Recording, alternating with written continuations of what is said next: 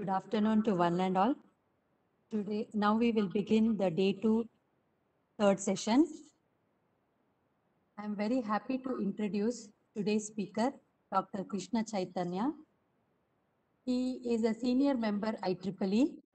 He received his B.Tech degree in Electronics and Communication Engineering from Pondicherry Engineering College, Pondicherry, India in 2005.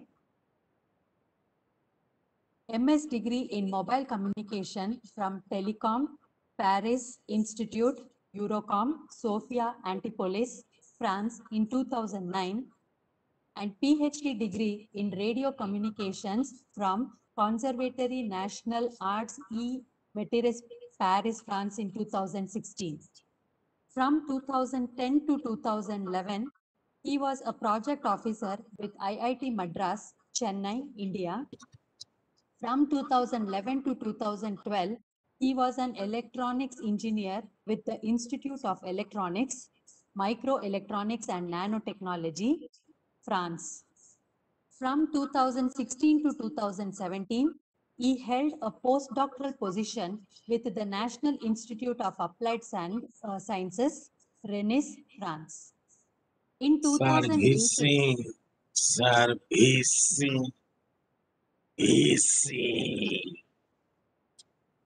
In 2018, he joined École Central School.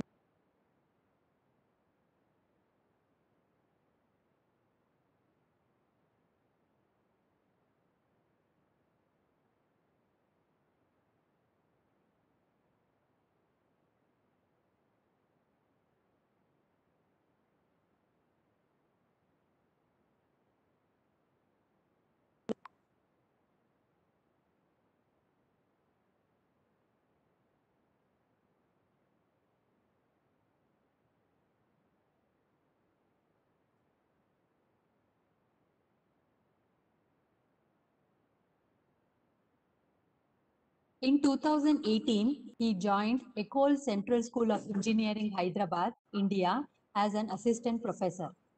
He has authored technical papers in 9 international conferences and 5 international journal articles and holds an international patent. He was involved in few European and French research projects involving broadcasting systems and PMR systems. His research interest includes digital signal processing and wireless communication for 5G and beyond, with a special focus on receiver synchronization, channel estimation and equalization, post-OFDM waveforms and RF impairment mitigation. He was a recipient of Sales French Ministry of External Affairs Scholarship in 2007. He is also a member of Institution of Engineers, India. With this brief introduction, we welcome you, sir. Please take over the session, sir. Okay, thank you very much for this wonderful introduction. So, we can keep the video? Yes, sir. Please, sir. Yeah. Okay, so let me share the screen.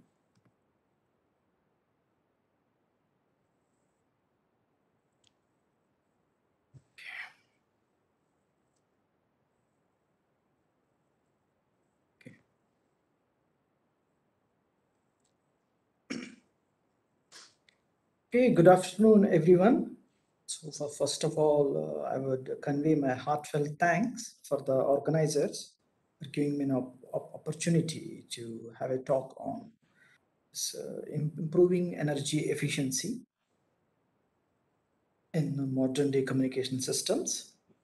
So this energy efficiency becomes an issue when we are dealing with high power amplifiers, leading to either very poor RF efficiency utilization or very high wastage of power, or leading to very bad nonlinear effects. Okay, so we'll try to see in this session, so some aspects related to that. So the motivation comes from green communications, because we know that in communications, energy and the bandwidth, they are the two most important resources. Okay, bandwidth, I may try to keep on increasing it in one way or other, but when it comes to the energy, be it energy consumption or some heat dissipation related to the high energy consumption, they have very serious implications. So improving this energy efficiency is coming from this big goal of achieving green communications. Okay? So we try to see some important motivation.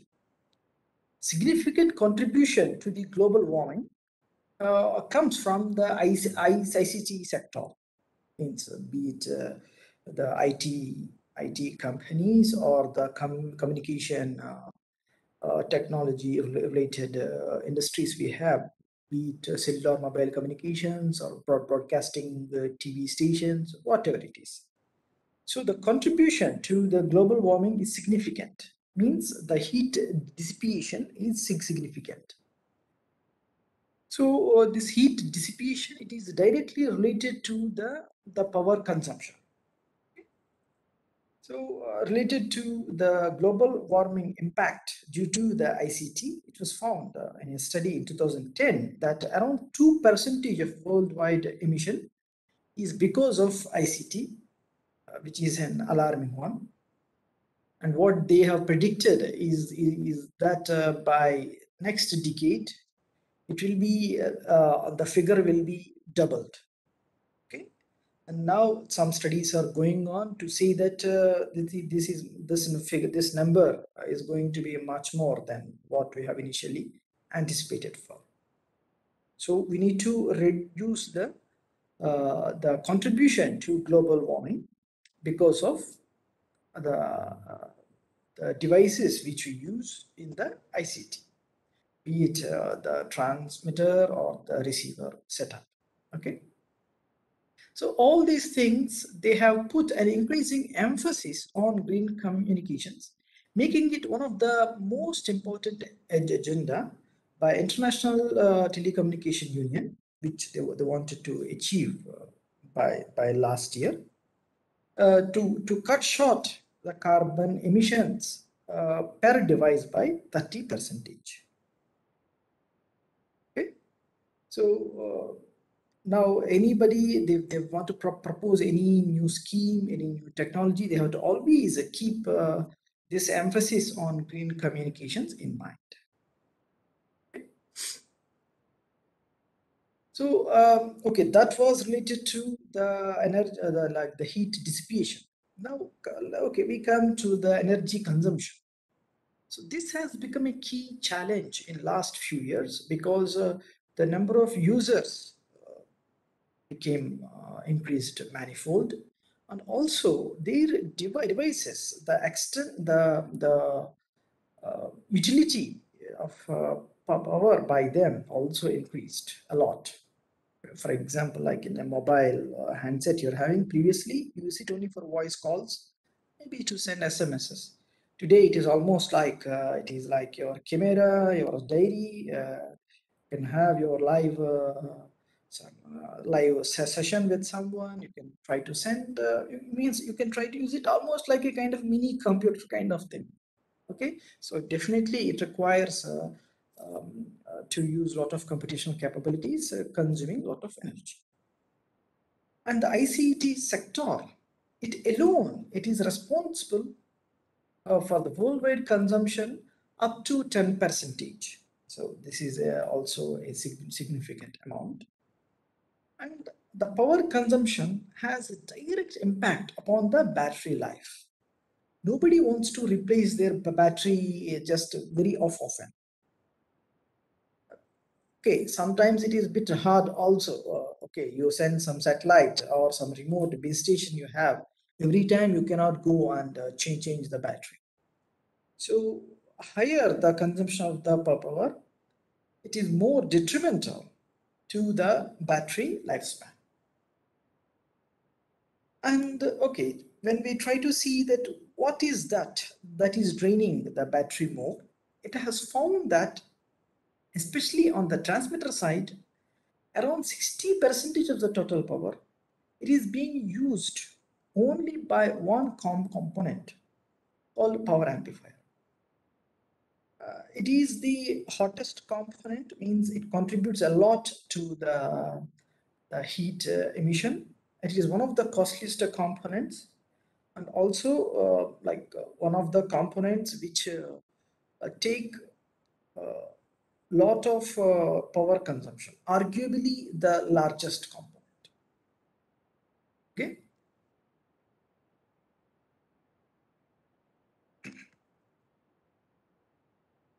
Okay, so we keep that aside, and then we try to see that why we are facing much serious issues with this power amplifier. To do that, we need to come back and to understand that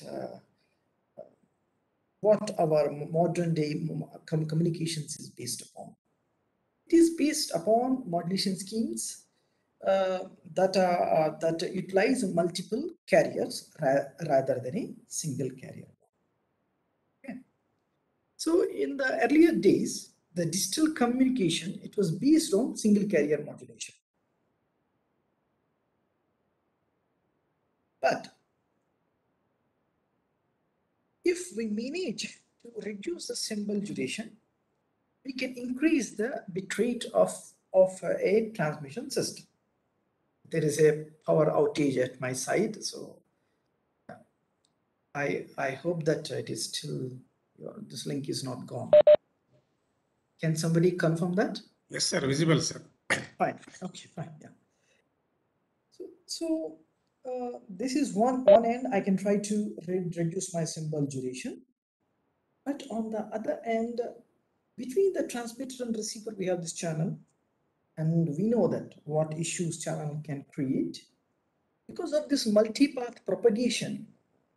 We have issues like inter-symbol interference, means things coming because of fading. So to combat these multipath fading effects, we have to opt for multi-carrier modulation. So we switch it from single carrier to multi-carrier. So okay, one problem we try to solve. So we try to combat well this multipath fading thing, and then we try to see what things that come up with this choice. So to understand what a multi-carrier modulation scheme is, that essentially the existing band, what we try to do, we try to slice it into several sub-bands. We try to make sure that these sub-bands are sliced, means this whole band is sliced in such a way that means the width of the sub-band has more or less a flat fading kind of thing, or a very mild selective fading. Okay? And also to avoid the inter-channel interference, means between these sub-bands, we try to choose the sub-bands in such a way that they are orthogonal to each other. Means yeah, the spectrum overlap, but they can overlap, but the interference will not be caused. Okay. Means we try to either minimize overlap, or that overlap occurs at like where the impact is very, very meager. Okay. So today, almost all modern day communication systems, especially mobile communication systems, they are based on MCM. You cannot do away with multi-carrier modulation. Maybe for a short range communication, maybe you may where you have to serve a very less number of users, you have some line of sight communication, maybe you can opt for single carrier communication, single carrier modulation scheme. But for a vast majority, we are using multi-carrier schemes.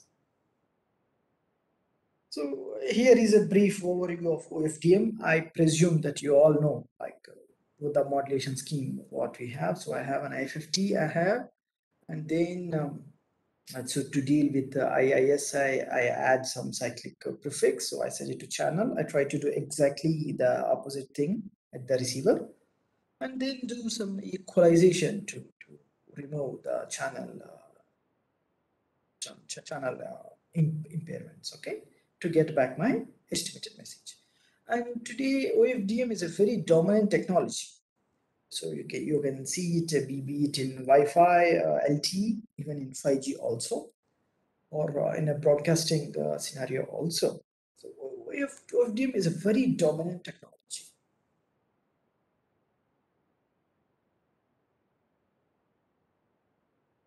And the advantages of OFDM, the signal generation is very easy. Simply I have to use one IFFT operation. And the equalization is also simple. I can go for a single tap equalization. And it has got some robustness to the channel conditions. But it is having some limitations. So because of the cyclic prefix, so the spectral efficiency get decreased. And also it is very sensitive to offsets, be it a frequency or timing offsets, because it leads to the loss of orthogonality. But if I start working at millimeter wave frequencies, even the phase offset also can be a very severe one, which I cannot ignore. But of all the limitations, there exists one particular limitation which is very severe. That is the high PAPR. PAPR is nothing but the peak power to the average power, means I take a ratio of these two. Okay, so that tells us how much fluctuations a given signal is having in a given interval.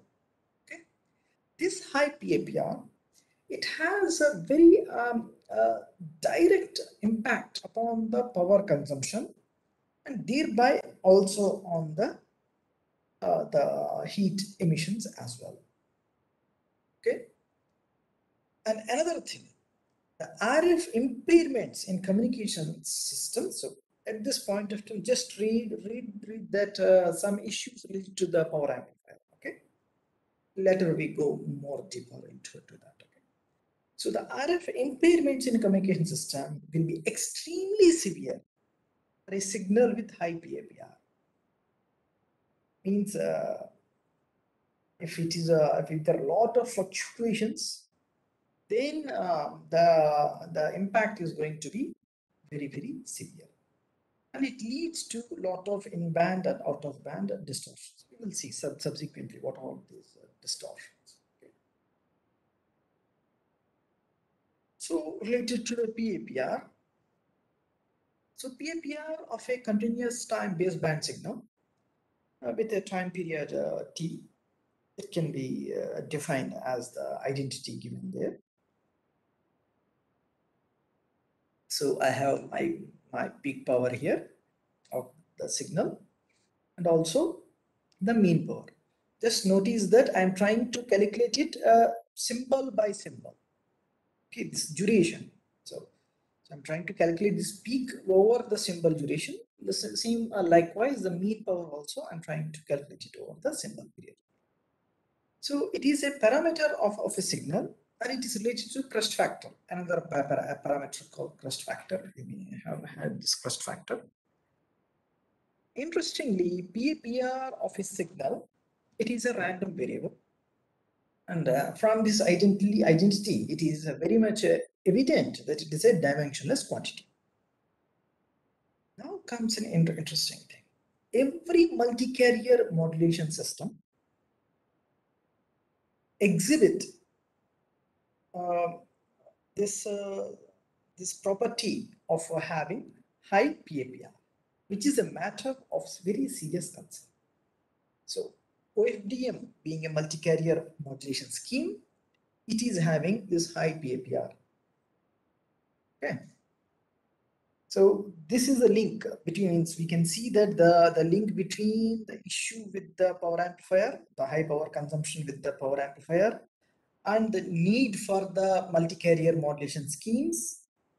But because of my choice, okay, they have this property of high PAPR, This higher PAPR means the power amplifier nonlinearities, okay, some issues related to the power amplifier, they will have very serious impact on my signal. Okay. So now we can see the connection between this multi-carrier modulation schemes and the power amplifier. So first we try to understand like why any multi-carrier modulation scheme should have high PAPR. It is because that the transmitted signal, it is nothing but sum of independent signals over the different subcarriers, and they all have the same PDF. When the number of subcarriers is sufficiently large, then you all know that I can apply central limit theorem. So central limit theorem means so these independent signals, so this collection of these independent signals, they behave like following Gaussian distribution. So Gaussian distribution means we know that the tails of Gaussian distribution. So if I try to see the amplitude of my signal, so the Gaussian distribution, it can go, it can vary from 0 to infinity. So it means ideally, mathematically, I may have some peak which is almost close to infinity. I mean, very large peak. It's because of this Gaussian nature of my signals. And today we want to have like, okay, large FFT sizes. We are talking about like in broadcasting systems, we can go up to 32K, means 32768 FFT size. So you can think of like that, how severe this PAPR can be in a broadcasting scenario where I want to go for like highest FFT size. Okay. So I mean, so in my signal slice, it will be like the real part and the imaginary part. They will be following this Gaussian one. So the envelope, it follows the Rayleigh distribution, but the tail being, it's like I can have very high peaks. So this is a typical illustration I try to give for a given symbol. Here I have taken some another wave and another waveform. It's a multi-carrier waveform. You can see that. So in its symbol duration, the mean envelope, it is around just like 0.15 volts. Whereas the peak envelope is 4.2 volts. So you can see the difference here. And when I try to calculate the PAPR, you can see that it's very high. It's around 15.27 dB. So you can see how the average value is and how the peak value is. You can see. And this is just an envelope here. Okay. So if I take like square, okay, because I'm taking the ratio of the power, so I'll be having like much more difference between them, so leading to this figure. Somebody has posed some question, so can the panel members can just Yes, sir. repeat that question? Yeah, their question is, sir, in OFDMA model, why should take IFFT is to take as first because signal in time domain only. Hope you understood question, sir. Shall I repeat once again? Yes, I have understood that question. Okay, fine. I can answer that question. Okay, fine. See, okay, so just once. You're able to see my screen now? Yes, sir. Able to see, sir. Yeah, fine. Okay. See, we deal with only time signals only. Okay. But with the OFDM, what I try to do is that by using this IFFT,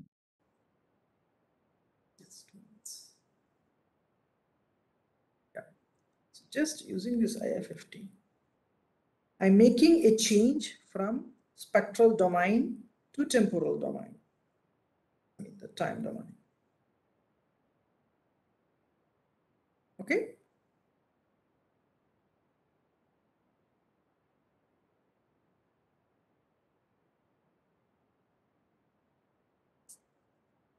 So just capture that.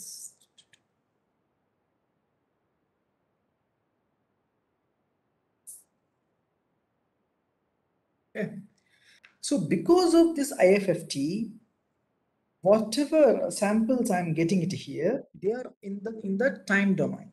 Okay. Okay. When you are doing your simulation, like maybe in your computer or so, it may appear to you that they are in time domain also, but actually they are not in the time domain. They are in the frequency domain because of this IFFT. And I can talk about the PAPR. PAPR can be calculated only with a time domain signal. Okay, only if my signal is in the time domain. Okay, calculated.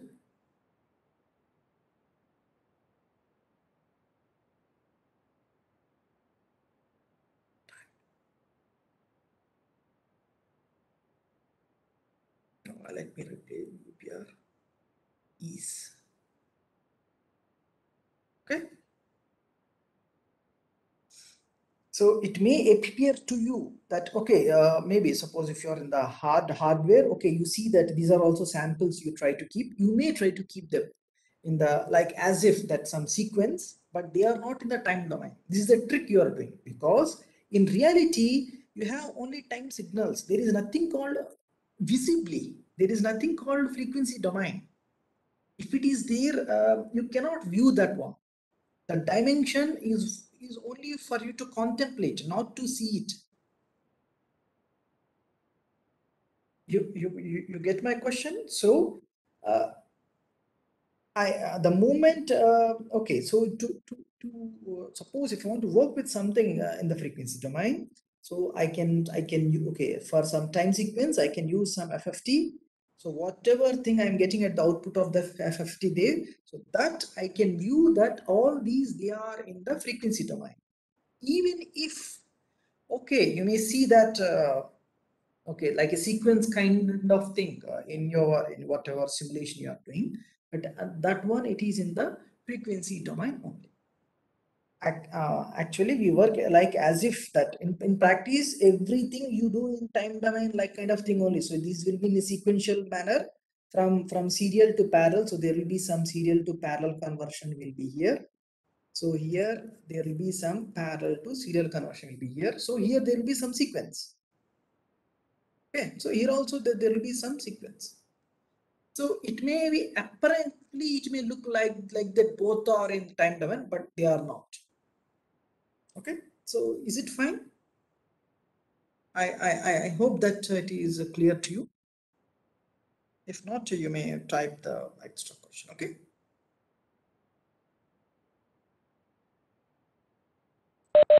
Yes, sir. They have responded. Okay. Yeah, fine. Thank good. you, sir. Yeah. So okay, so you can see that how severe this PAPR is. Okay, now let us have some insight about these power amplifiers. Okay, so till this point we are okay. We are pretty sure that why the multi-carrier modulation scheme is required for us, and what are the advantages they are having. What particular severe disadvantage it is having.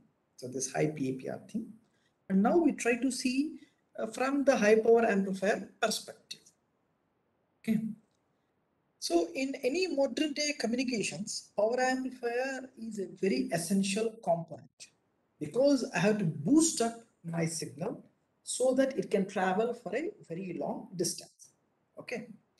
And as I said earlier, so it is the one of the largest one particular component which consumes very large power, and they are essentially nonlinear in nature because of the transistors inside the power amplifier. Okay, you know that the conversion characteristics of transistor is nonlinear.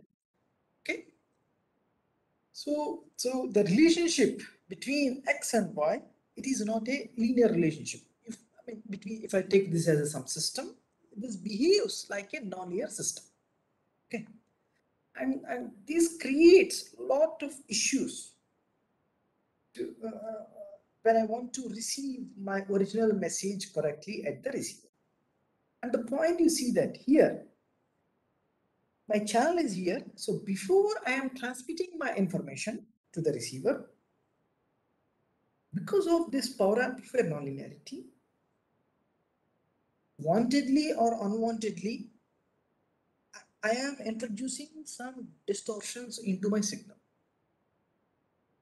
Means, okay, the channel we know what impairments it will add to my original message. Okay, you have this fading, this noise, AWG noise, all that. But even before that, the quality of my transmitted signal is deteriorated badly. Okay. So for the power amplifier, so you see that here, okay, so suppose that X of t and y of t, they are the input and output of my power amplifier. So I can try to represent my signal in this fashion, so that it is having some amplitude and it is having some phase. Ideally speaking, y of t should be just some gain, some value, some number into rho into e power j theta, ideally speaking. But in reality, that is not the case. What happens is that for the amplitude part, you see here, so instead of rho into some scalar, you see that some function is coming into the picture. Means my output amplitude is some function of the input amplitude. Likewise, the output phase also means this is supposed to, the phase is supposed to be same. Okay, only the amplitude gain should be there, not any change to my phase. But some change happens to my phase also, and that it is again a function to my amplitude. This I refer as amplitude to amplitude conversion, AM conversion. And this function, I represent it as, I refer it as AM conversion. Okay, AM and AM. And if we see here the atypical conversion characteristics, AM conversion characteristics. So here in the x-axis, I'm having the input amplitude, and in the y-axis, I'm having the output amplitude here. Okay, of my signal, which is nothing but the AM conversion. Ideally speaking, what I want to have until the saturation region, I want to amplify my signal with a scalar gain. Okay, so it should be some linear function.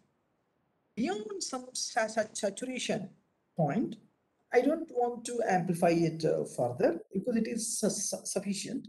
So I want to have some saturation. Okay, so this green curve means this green one, which you see it here, it is supposed to be the ideal behavior of a power amplifier. Okay, but in reality, what we see is this black curve. Okay, for a very small region here, the green and the black one behave more or less same, which I have written it as the red one here. So there you will see that the power amplifier, it will behave like a linear system. Okay, but the gain will be small, because see, for small values of rho, means what? Suppose this is some slope I have here. So if my delta x is small, delta y also will be small, right? So the gain what I will have, it will be small. Okay. So if but this one, what is the slope it here? It will be given whenever you purchase a power amplifier. It will be given by the manufacturer. You refer to it as the small signal gain, or the gain you will get when you operate in the linear region. This I call it as the linear region of the power amplifier. Okay, and then beyond that, up to the saturation point, so it is the nonlinear region. Means I can try to see it here, so here, or here. Okay, so in the linear region, the efficiency will be very low, and And in the nonlinear region, as we operate my power amplifier closer and closer to the saturation, the efficiency will be increasing. So keeping the energy constraints we have, it is very important for us to operate the power amplifier close to the saturation region. Okay, I can give an analogy. It is like that you are running your car in the first gear, and you want to go from Hyderabad to maybe some Vizag or something like that. Yeah, if you have abundant petrol with you, if you are the only guy who is running the car, yeah, maybe you can do it. But if there is some limit to the resource you have, and if there are more number of users who want to use that, then pressure will be upon you to judiciously utilize the petrol that is given to you. Same thing we have it here. The energy which we have, it is limited. So we don't want to waste it. Okay. So we want to operate it close to the saturation region here. But the problem is that, see, this is a nonlinear, in this, you can see that it is a nonlinear function. So nonlinear function means, so the relationship is a nonlinear. So it will have some nonlinear effect, means on my output signal. Okay. Typically, what we try to do, we try to take some back off from the saturation region. So that we try to make sure. So for example, if I take some back off here, so how I calculate the input back off, I can calculate it for the output also. Okay, there is something called OBO, output back off. For the input back off means this X, this input signal, before I am feeding it into the power amplifier, I try to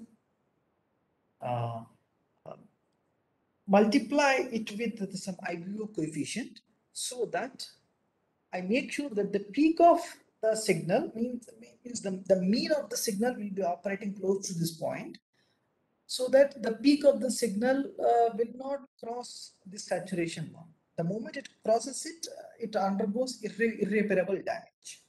Okay, so the peaks are more, then I have to operate it more and more close to the linear region, thereby leading to very bad utilization of energy efficiency. Okay. So the goal for us is to operate close to the saturation region, and we try to mitigate these nonlinear effects, keeping in mind the grid communications. So suppose if a signal is having high PAPR here, so you see that I'm supposed to take some back off, some more back off I'm supposed to take off. So more back off means if the IPO number is more, then it means that I'm operating farther from the saturation region or closer to the linear region of my power amplifier. Okay. But if I manage to reduce the fluctuations, so then what I can do, then I can try to operate it close to the saturation region here. You see that here, none of the values here of the signal, it fall beyond the saturation point. But whereas here, you see this peak, it is falling beyond the saturation region. So this peak, it will undergo very bad nonlinear distortion. Okay. So this is what we wanted to do.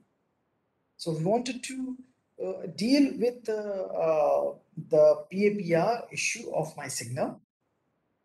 So I try to reduce the PAPR of my signal.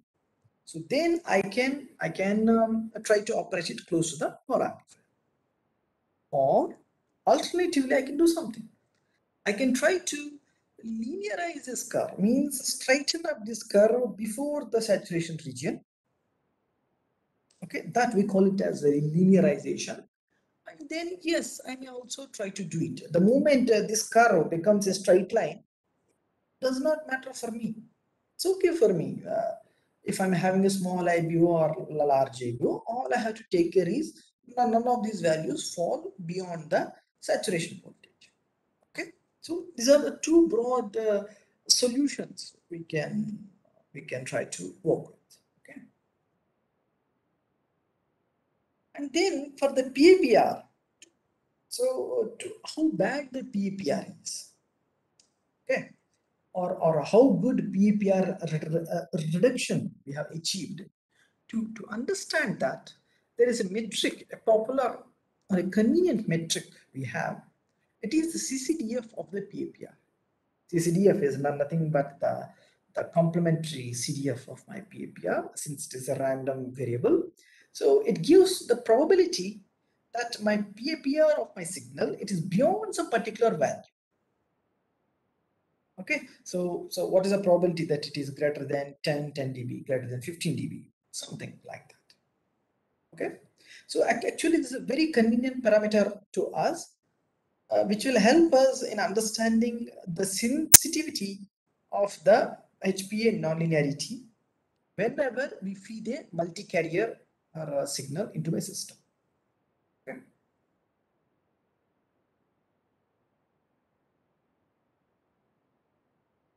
So what are the nonlinear effects which we face? In the out of band, we have something called spectral regrowth. So the spectral regrowth means that, okay, just I can try to, I have up to 430, right? Excuse me. Yes, sir. Yeah, fine. So what? So suppose here, so just suppose if this is your PSD. Okay, it will be some sync function. So if you see the spectrum for OFDM, but simply just for simplicity's sake, I am writing like this. So this is your PSD. This is your in band. Okay. So this is the starting frequency here and the ending frequency there. Okay.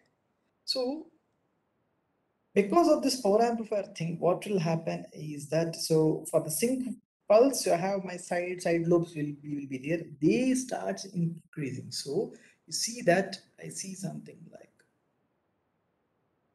that on this side also. I see. Okay, for all the side lobes. So I can see that some increase is happening there. So this means, so because my spectrum got increased here, means some of the energy here, it got spilled to here. So I cannot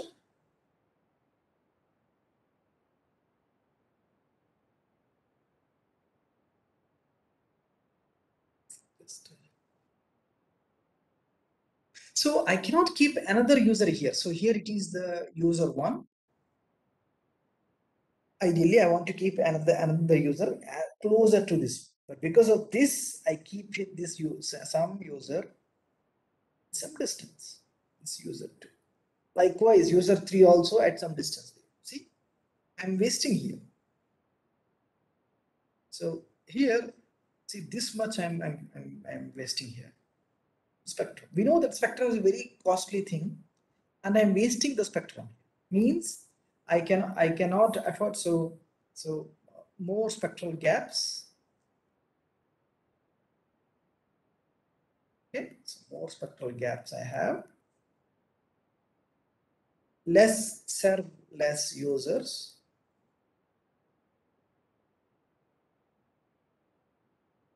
And wastage of energy.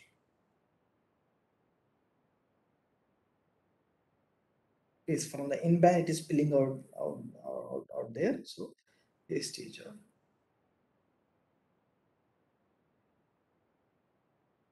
Okay.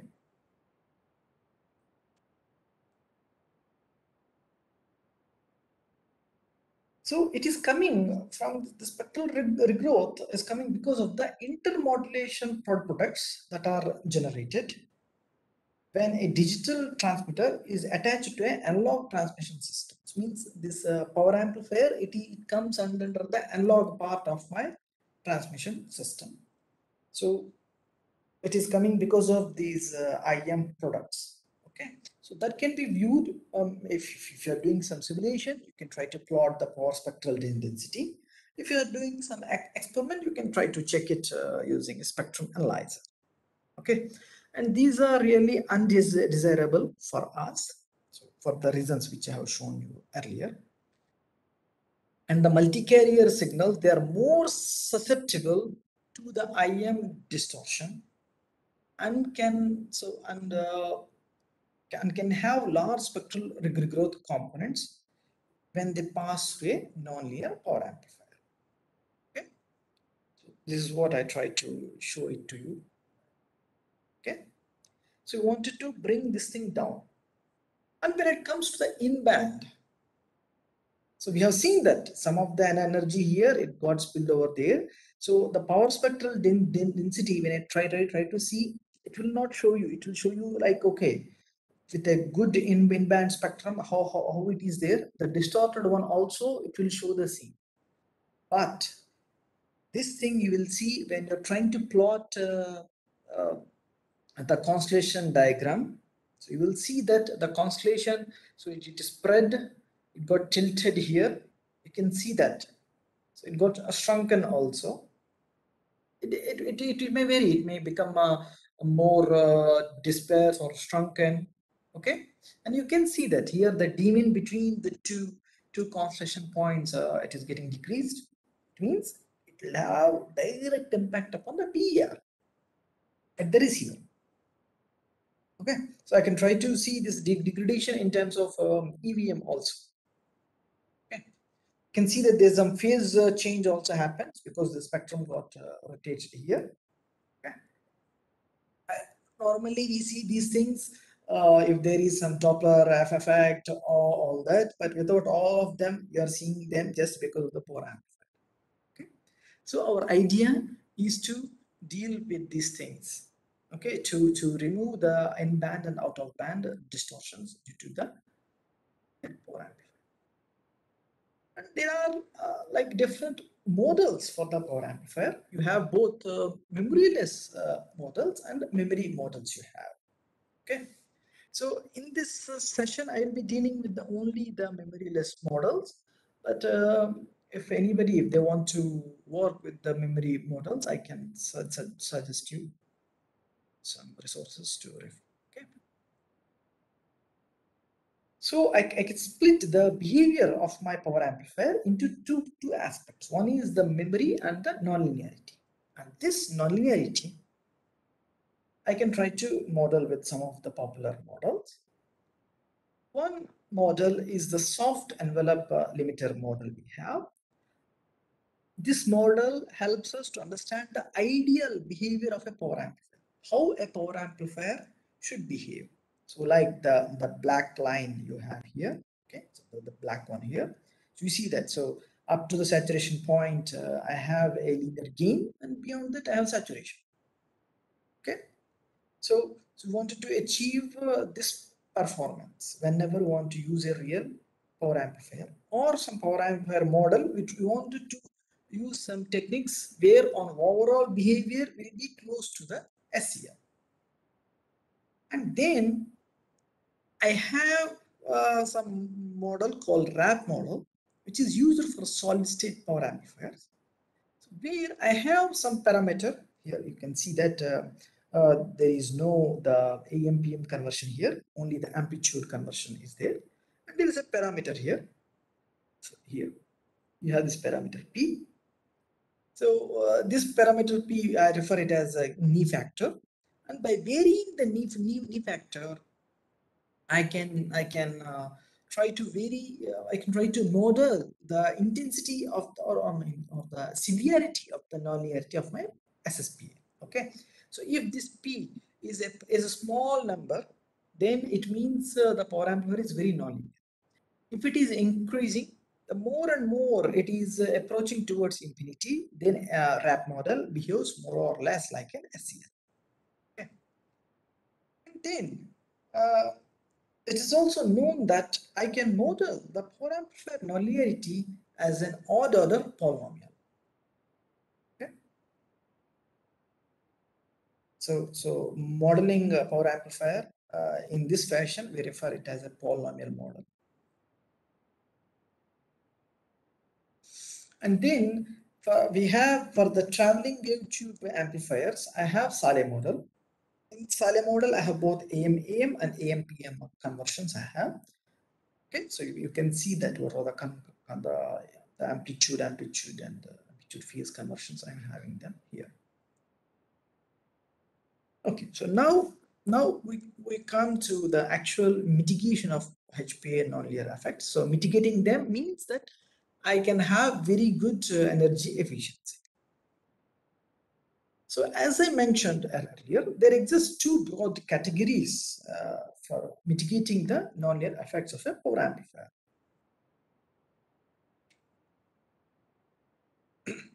They are the PAPR reduction and HPA nonlinearization. The first category of solutions, the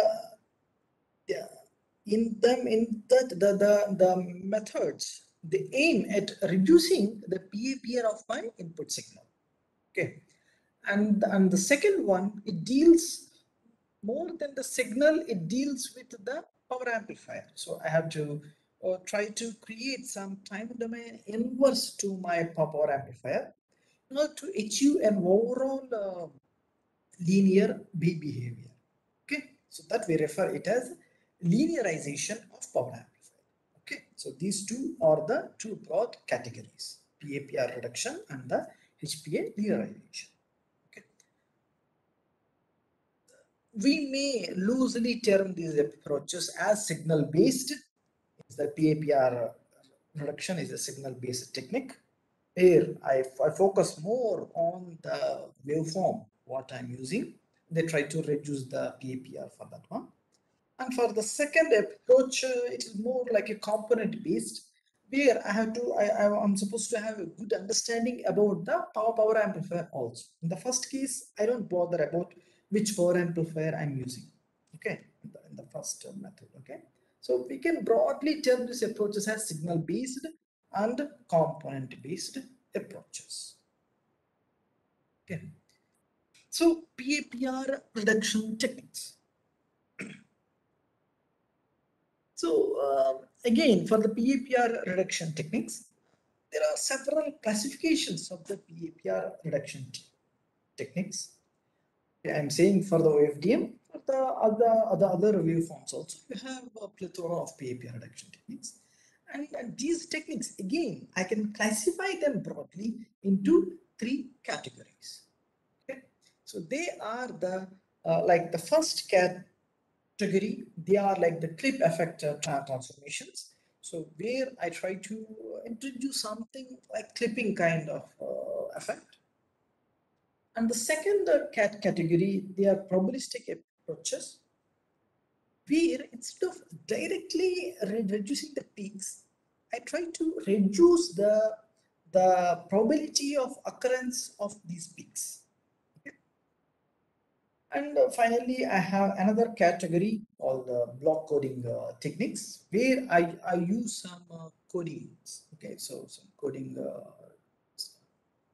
methods, such as like Reed-Mueller codes, where I try to reduce the PAPR of my signal. Okay, so in this one, so I like to cover very few of them. That like I'll be covering the tone reservation.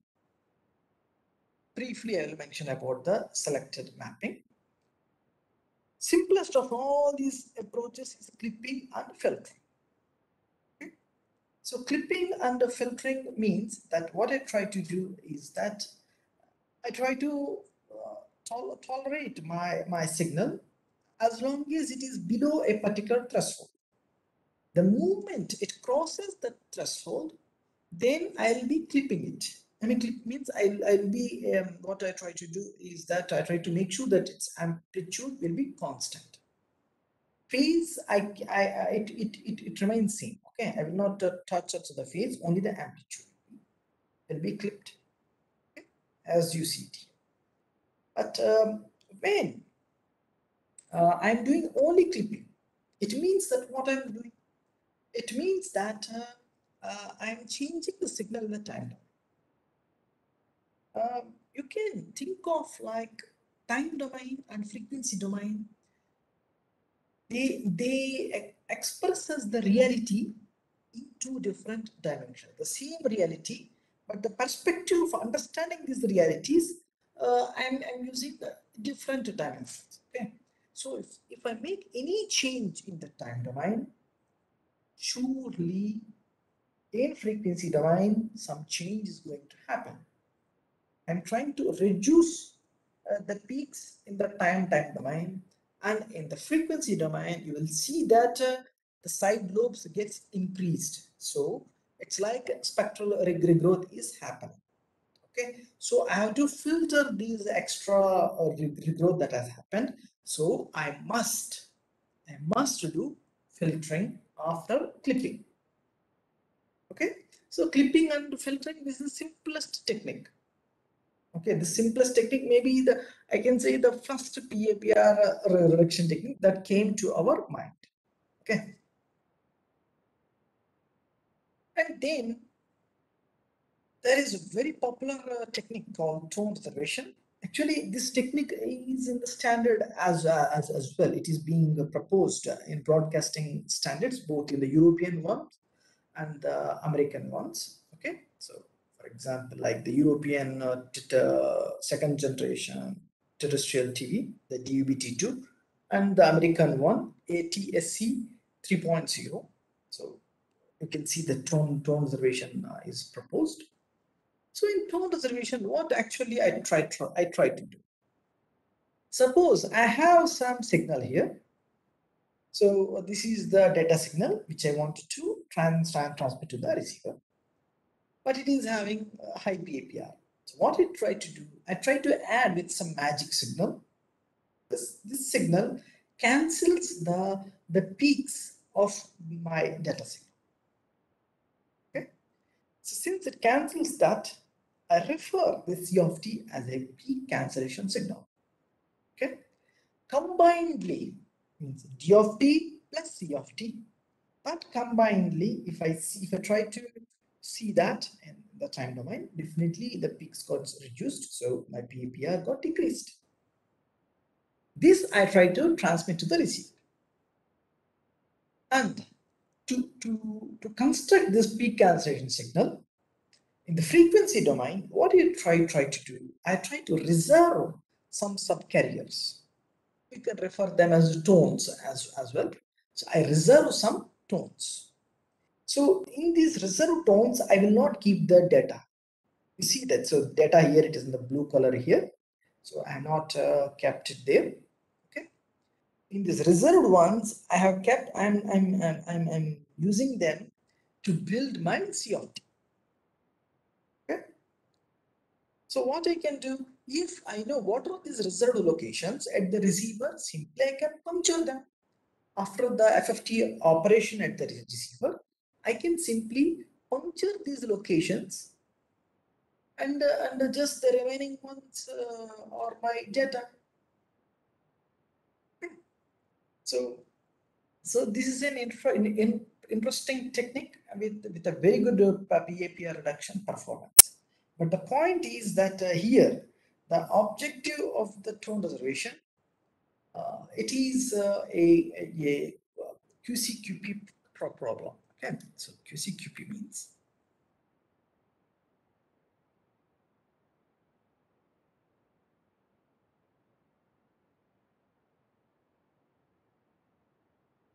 okay.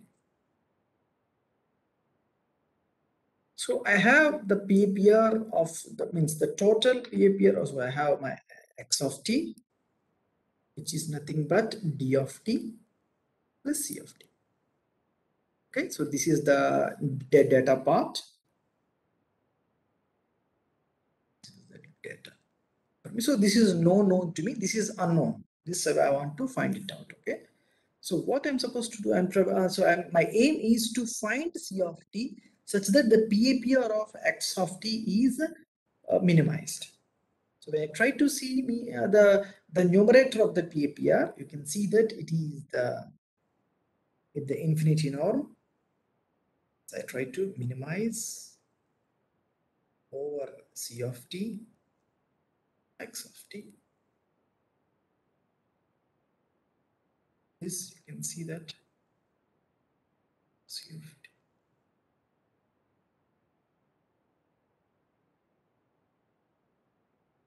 Okay, so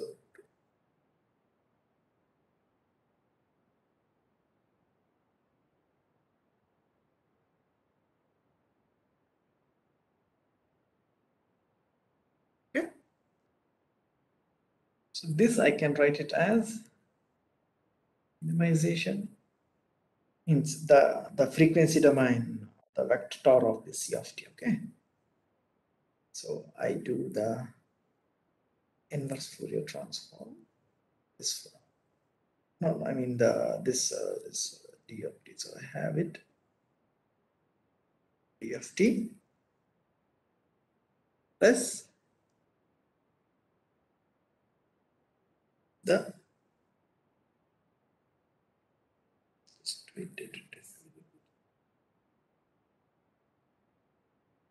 yes, the IFFT of my data. So this is the IFFT thing. Okay, so IFFT of my data plus F inverse of C.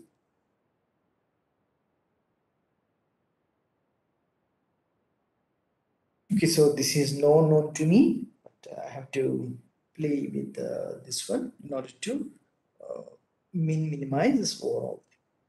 Okay, so this is I refer that it is a quadratically constrained quadratic program. Okay, so I mean here I have given only the objective function I have given. So but to get an analytical solution, so we have to treat it as QCQP and solve. But in hardware implementation wise, solving it as QCQP, it is not possible because it requires a lot of complexity. Okay.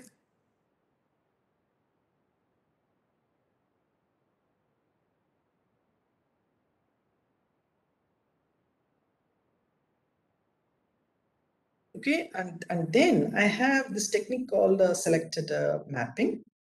In selected mapping, what I try to do, I have my signal X. I will rotate this signal. Means rotate means I will multiply with some rotation vector here, means each in the frequency domain. So I can try to rotate my symbols, means I can multiply with some other rotating coefficient. Means rotating coefficient means I try to change the phase. Okay, so I try to do that. So when I do that, okay, I can try to have like my original signal as it is without any rotation here. And the second one is after the rotation. So for both these sequences, these vectors, I do the OFDM modulation with IFFT. And then in the time domain, I compare the partial PAPR, means symbol by symbol. I try to compare that. And when I compare it, I try to pick the one which is having the least PAPR. And that I will be sending it. Okay. So if I am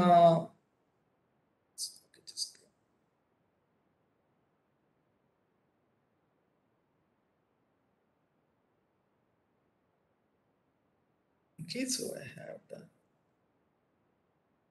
so X I have, so it is some vector in the frequency domain. My input symbol vector, my input symbol vector. So this I try to multiply with some rotation vector. So this is also a vector here. Okay, this theta is also a vector here. So if I do it once, so it is the first copy. So I can rotate it with some second vector sequence here. Okay, so this set a second. Remember that this is a vector. Okay. So likewise, I can have some. So some U sequences I have. So I for all of them, I calculate their PAPR, calculate the PAPR, and compare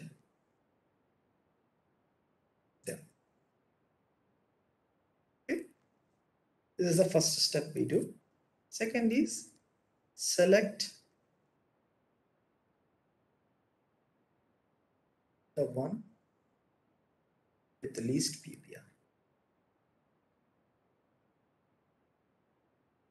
Okay. Suppose among all these, suppose if this is good, okay. So this one I liked it because it has the least PPR. Then to the receiver, I will be sending this information that the second rotation vector is good. Okay. So then it will be very easy. All these rotation sequences, they will be with the receiver also. So simply they will be derotating it, simply multiplying with e power minus j minus j theta 2. So I can get my original signal back. Okay. So I have to send this extra information. This extra information we refer it as side in information to the receiver.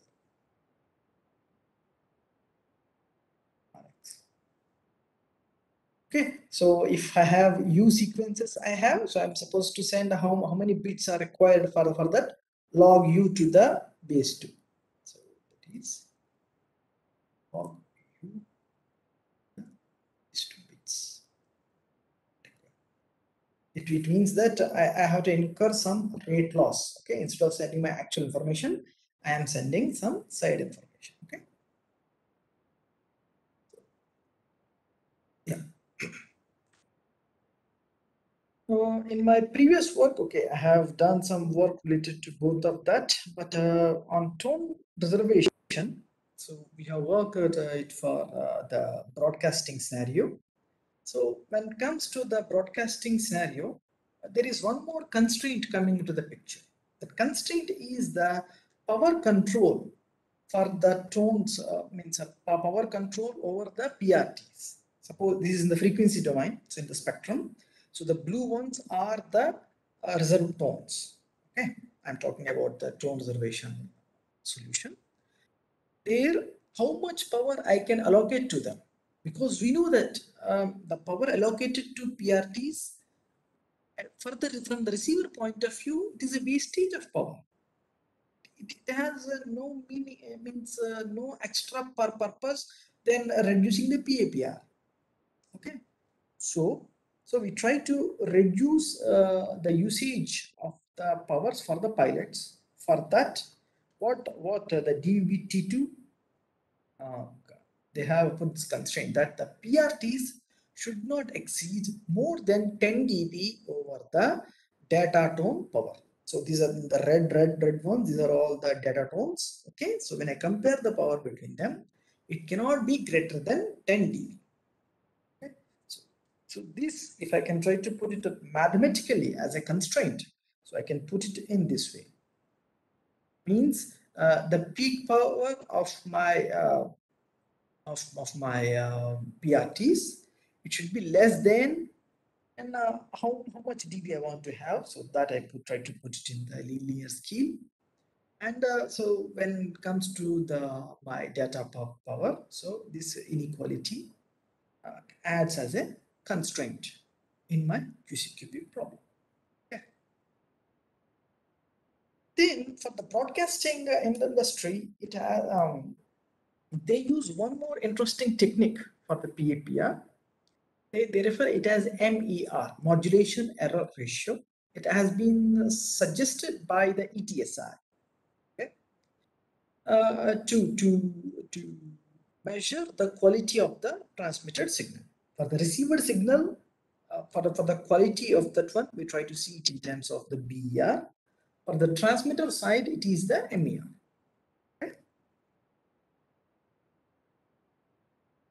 So the MER, I can try to define it in this way. So for example, I have some power amplifier here, so where X is the input and X hat is the output.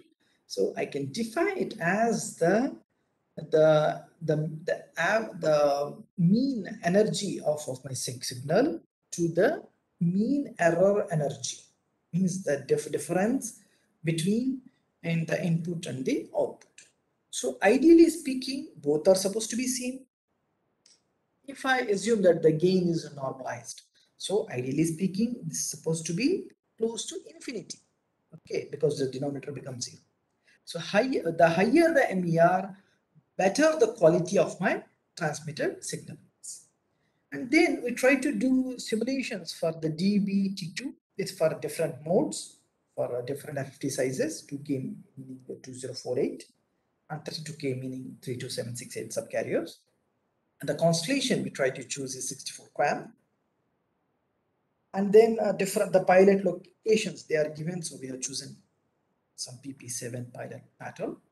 And there we have used the RAP model with some p-value 6 we have taken, and also the power control, that power constraint we have taken, the power control constraint as 10 dB, and we try to see it. So original one, we see it here where the MER is not good. With the ideal solution, means by solving it as a QCQP, I can see some improvement in terms of the MER. But interestingly, what I also see is that MER is independent of the FFT size. This is a very interesting observation, because if I try to work with CCDF, it increases with the FFT size, because the more number of subcarriers I have, the more Gaussian the behavior of my subcarriers, the peaks will be. So the CCDF will be more and more. Okay, it's as if like the graph is moving more towards the right side. Whereas here in this case, it is neutral to the FFT size. So I can try to understand the quality of my signal, whatever its FFT size is. That was a very interesting observation which we have noted. Okay.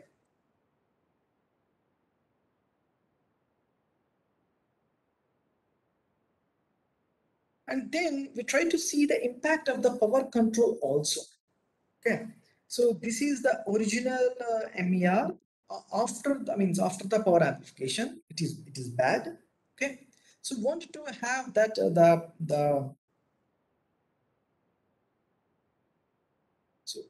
so we wanted to have the MER as large as possible. If the MER is less than 32 dB, it is considered as a total broadcast failure.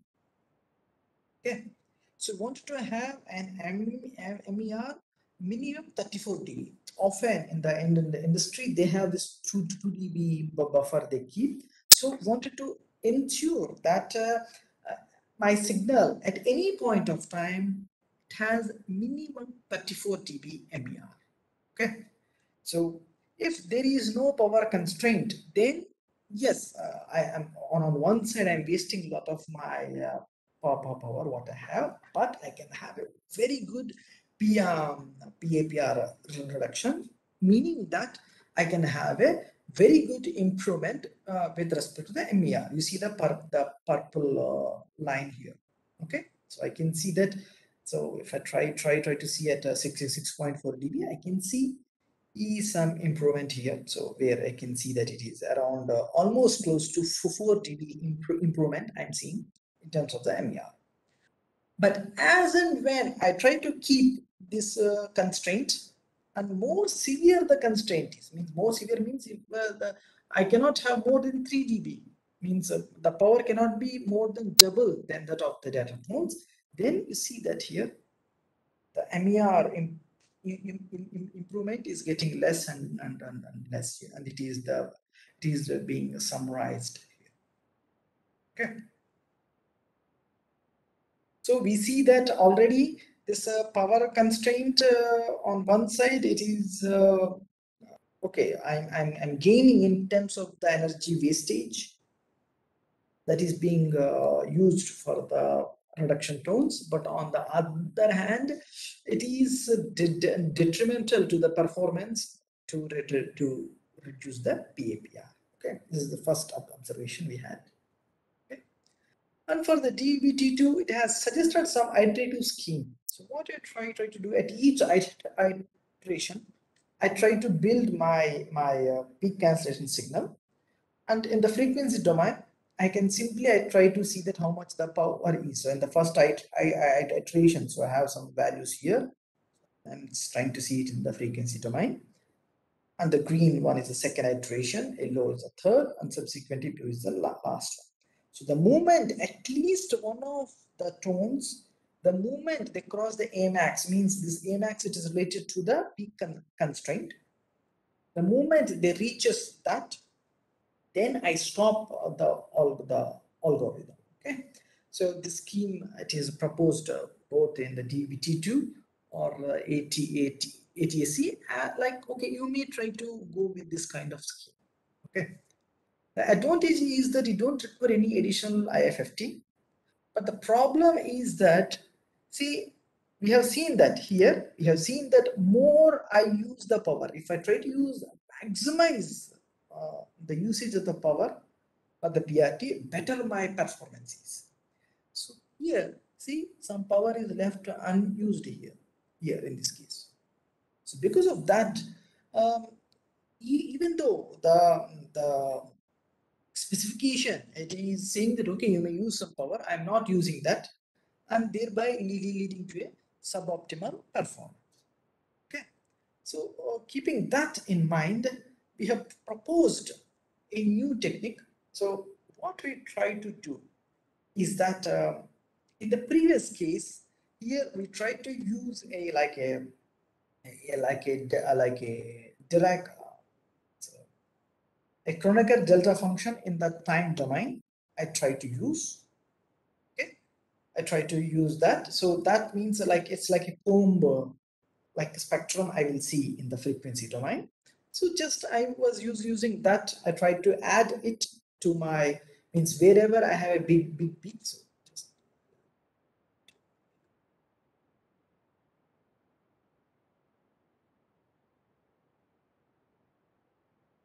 So I have some signal here.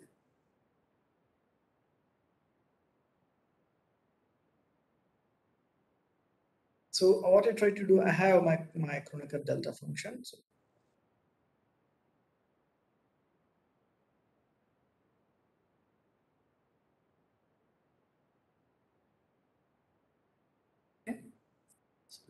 this is I'm bad at drawing. Okay, so what you do, I will be shifting it. So I will be shifting it where my peak is, and then I try to cancel. So if the peak is here, so I try to rotate it so that it will have a -1, and then I try to cancel it.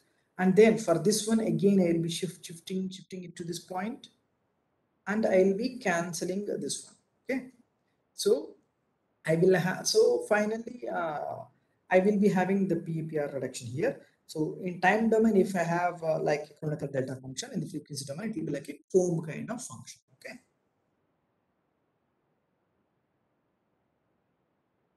So what we did is that in the frequency domain, we have used like a comb kind of function. Okay. Comb kind of function means that so each the PRTs I have, so these PRTs, so I can think of it like a comb, and then every time I deal with only one single edge of that comb. Means it is like a Kronecker delta function. I'm using it in the frequency domain, and they will have all this their amplitude will be complete. I mean complete with respect to the power constraint that was given. Means all of them they will have a max. Means I'm using complete power that is allocated to me. You can see it here. Okay, so that then it means that in the time domain I will be having a comb kind of kernel function. I will have this kernel function. I will be shifting it in the time domain, and I try to see that for what given shift, I mean for what phase I'm having least PAPR. So my problem now, it is simple. It is that just to find what is the phase, what is the good phase, I have to shift, I have to make that change now to get the least PAPR. Okay. And by calculus, we try to find out what is the expression for that phase to bring that shift. And then we try to we try to first have that comb signal. Then we go to the next scheme. Okay, so I mean the next tone we have, like for example, in this case, I have 4 reserve tones I have. For the first one, I use the complete power I have. And so in the time domain, I'll be shifting it. Time domain, I'm shifting it means in the frequency domain, it gets rotated. Okay, the phase of this rotation will happen for this one. Okay. So once I construct that sub signal, then I come for this one. This tone, I do the same for the time domain. I will get again another comb signal, and again I will find the good phase to minimize the PAPR. Once I do that, I add this one to my first comb signal. Means I am working on individual carriers to reduce multiple peaks. Means in the time domain, I will fix that. Okay, I want using this comb signal, I want to reduce 100 peaks, 200 peaks, or very small 50 peaks. So I take one carrier and I aim to reduce multiple peaks in the time domain. So we named this scheme as ICMP. Okay, so the objective function of that one, it is given to us here. So just those peaks in the time domain we will take. Okay, and the corresponding, so when I try to shift it just at those locations only, I activate my comb signal, and just there I try to simply find out the phase. Okay, so try to find out the phase to get the PAPR reduction. And this scheme, we have shown that its performance is really good. Okay, so the original one which was suggested by the DEB-T2, we see that its performance is not that much good when I try to compare with the original MER, means after the power amplification. It is very small growth I see here, okay, in terms of the MER. But here, this one, the blue one with dots, this is the best performance, theoretically best performance we can get. But the complexity is very high. Practically, it is unimplementable. Okay. But in between the ones, what we have shown, even by implementation, hardware implementation, that we can get close to that one. But the complexity is a linear order complexity. With a linear order complexity, we are having a performance almost quasi optimal. We can see that here. So we can see that here. That when I try to reduce 200 peaks, just the difference is only just, I mean, I try to see that here the degradation, it is very, very small when I try to see with the QCQP. So this was a very interesting. So we see that the loss, the MER loss, okay, if I try to see that with respect to here, okay, so when I try to see it at the 34 dB, means if I compare this point and this point here, just if I draw a horizontal line, we see that the IDO loss is very, very small. It is just 0.07 dB loss. So this was a very interesting finding by us, and this has led us to publish in a very good journal. So we had some transactions at Access, and we also published in the broadcasting conferences. So this work, okay. So this is related to the PAPR reductions, where I have given like on one walk which I have done, and we go for the linearization techniques. Okay, so the power amplifier linearization means what I try to do is that I try to work on the power amplifier linearity. I try to improve it and make sure that the power amplifier can be operated at a lower IBO. Lower IBO means, please be noted that I'm operating close to the saturation region, means with a very good energy efficiency. Okay? So this also means that lower power consumption and low cost. Why low cost? Because if I want to work my power amplifier with my power amplifier only in the linear region, to bear with all these big fluctuations, it should have very high dynamic range. High dynamic range means it will be very costly. That's why power amplifier is a very costly component in a communication system. Okay, suppose you are shelling a lot of money when you purchase a good phone. One reason is that the power amplifier used in the equipment you have, it is very costly. Okay, so I can achieve I can achieve reduction in the power consumption, and also in terms of the costs. Okay, so I can have some good cost cut also. And then that okay, I can operate it close to the saturation region, so I have very good RF amplification efficiency. And there are a lot of linearization techniques. Among all linearization techniques, the most popular and the cost-effective one is digital predistortion. Okay?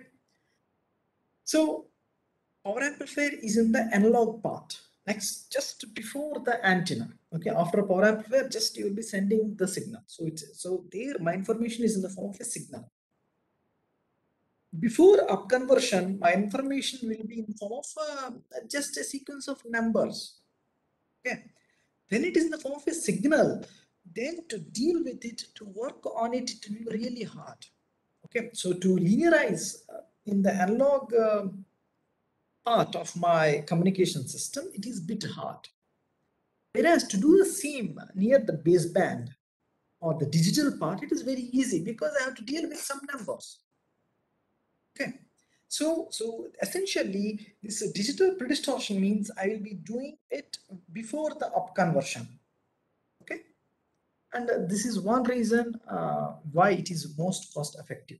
Okay, so I have to try to bring back the signal again into the baseband. I do some signal processing I do to linearize it, and again I go for the up conversion and sending the signal. Okay. So what is a DPD? A DPD is nothing but to apply time domain inverse characteristics of HPA before to the HPA. Okay, so that the linearly amplified signal can be produced at the output. Suppose if I can model the power amplifier and the DPA system as mathematical functions, I can try to write it in this way.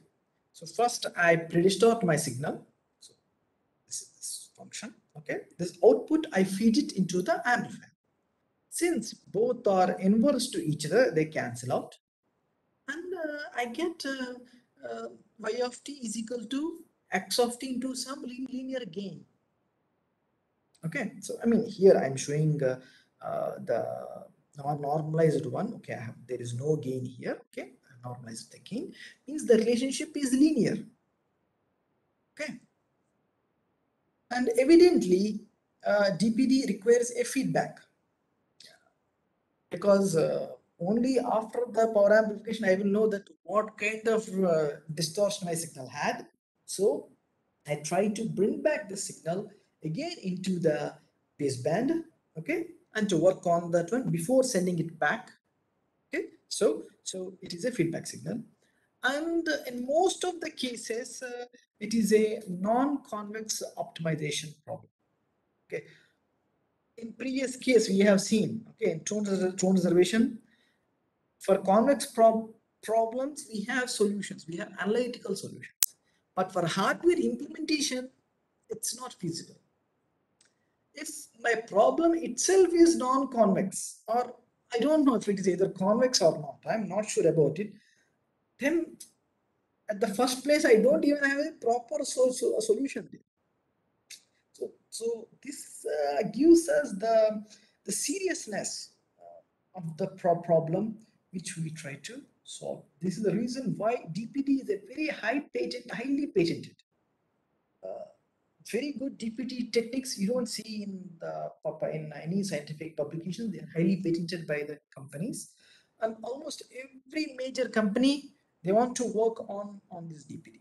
Okay, so I can give a small anecdote like when I was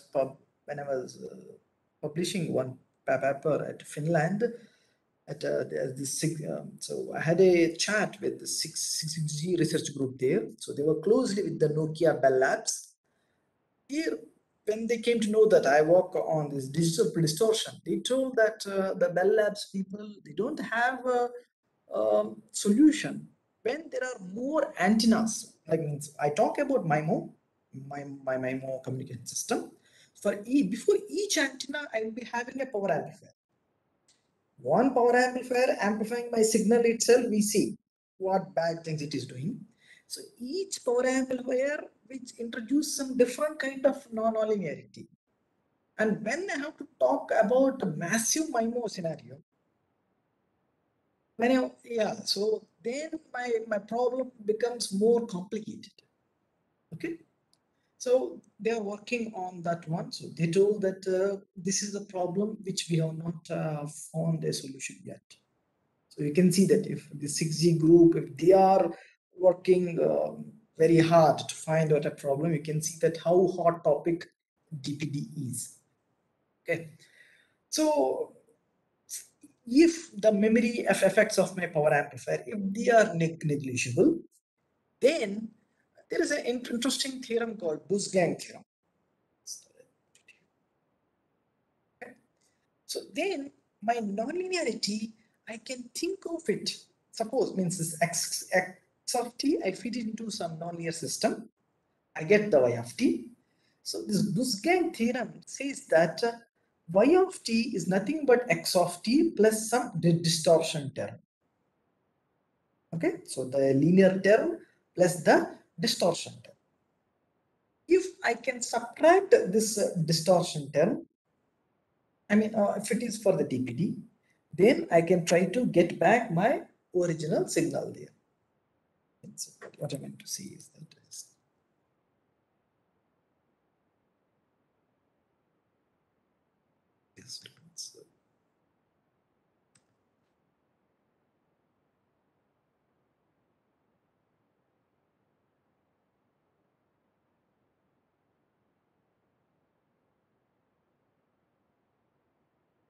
okay. So I have my x of t here. I'm feeding to the power amplifier. I have my y of t. So Bus-Gang theorem says it is nothing but x of t plus c of t. If I can find out what the c of t is, so that what I can try to do, so that yeah.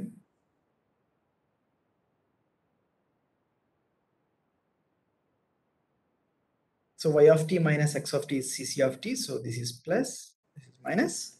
I'm taking a negative feedback kind of thing. I'll getting the error e of t. If this e of t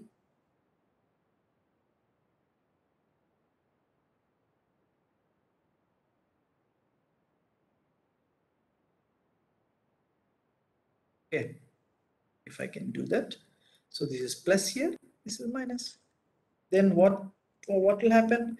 Here I will be now I will be sending to the power amplifier only x of t minus e of t. So we know that y of t is nothing but so y of t is nothing but x of t minus e of t means my linear term plus c of t. We know that c of t and e of t both are both are same, so they get cancelled. Okay, so I'll be getting back my linear term. I mean, I'm talking about the gain is normalized. Okay, so gain is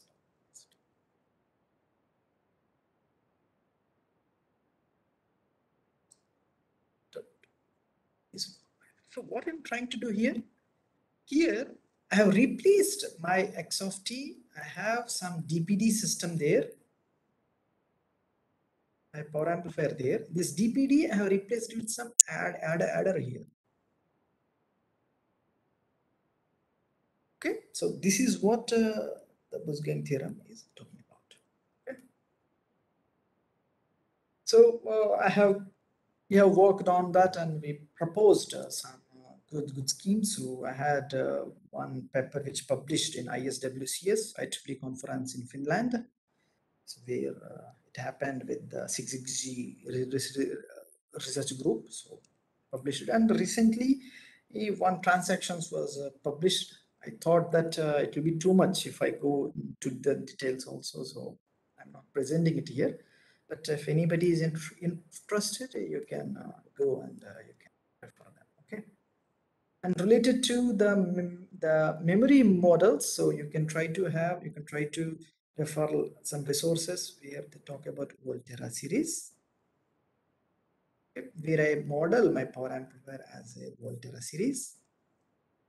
I have like generalized polynomial, generalized memory polynomial. Sorry.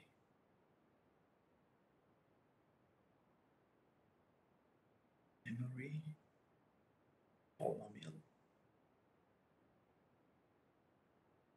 Also, people work with the Weiner-Hammerstein systems. Okay.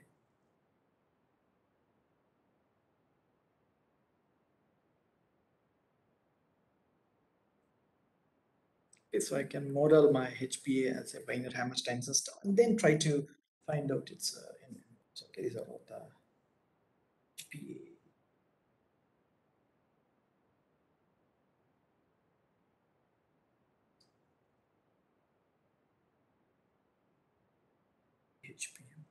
Okay. Yeah, so I think pretty much I have concluded my presentation. So for a better future and energy efficient green communications is the need of the hour. So thereby, it is imperative to operate the power amplifier at a higher efficiency in its nonlinear region by opting techniques to mitigate its nonlinear effects on the transmitted signal. And two broad categories are the PAPR reduction and HPA linearization. In the latter one, digital predistortion is the most interesting technique where a lot of people are. So if you have any questions, yes, you may ask. I hope that you're able to follow this one. Any questions? Yeah, dear participants, if you have any questions, please ask the speaker.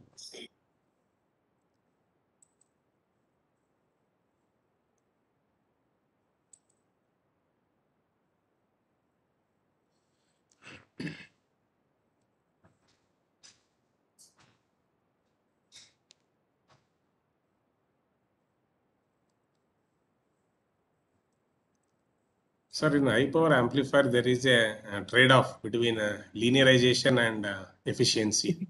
Yes. Then how do we choose the best this one, sir, to meet the highest performance? Yes, there is obviously a trade-off between linearity and efficiency. Correct. So what we have to do is that we must use both these techniques. If I completely linearize my power amplifier, that does not mean that I have achieved good energy efficiency. Because if I don't reduce the PAPR, then some of these peaks they fall in the saturation region. So to achieve a good trade-off between linearization and the efficiency, I must employ both these techniques. Whether these techniques they can collaborate each other, or they can be like two separate techniques being used in the communication chain. And in my work, we have shown that my subsequent work, soon I'm going to submit my paper to ICC. So we try to see that combining them in a collaborative fashion, PAPR reduction and the HP linearization, it is more better than employing them both in a non-collaborative manner. So, Thank you, sir. yeah.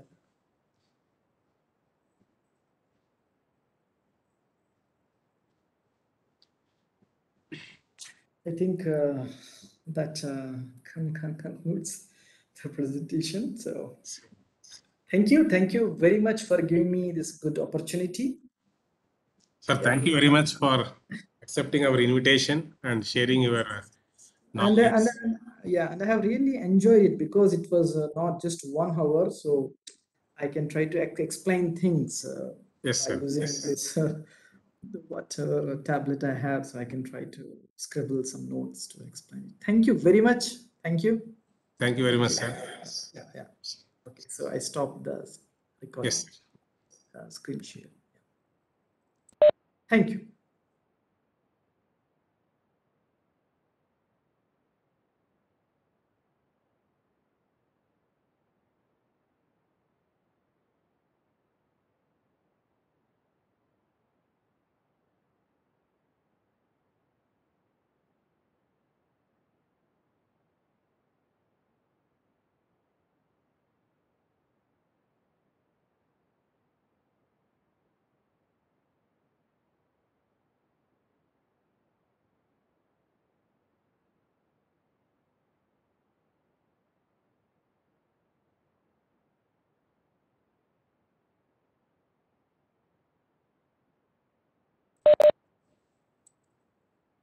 Dear participants, attendance link will be shared. Please fill the attendance link.